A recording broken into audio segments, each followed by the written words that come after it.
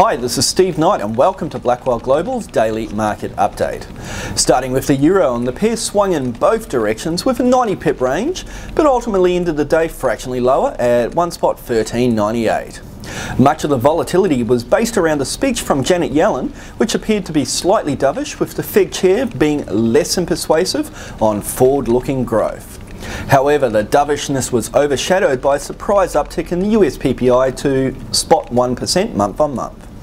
Moving forward, the pair is likely to look towards the US CPI and consumer data due out in the coming session.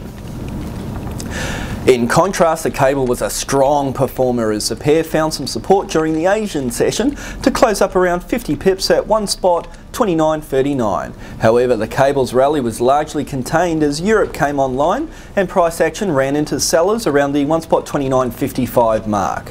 Regardless, price action still retains its position above the 50 and 100-day moving averages.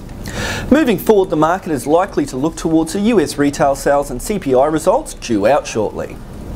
Finally, turning to the Aussie dollar now, and the pair rose strongly during the trading day, following an uptick in Australian consumer inflation expectations to 4.4%. Additionally, the pair also received some support with the presently dovish information coming out of the Fed.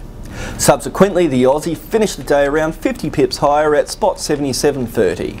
However, do note that the daily RSI oscillator is now in oversold territory. Moving forward, keep a watch on the US CPI and retail sales figures due out shortly. Well, that's all I've got for you today. This is Steve Knight with Blackwell Global. Thanks for watching.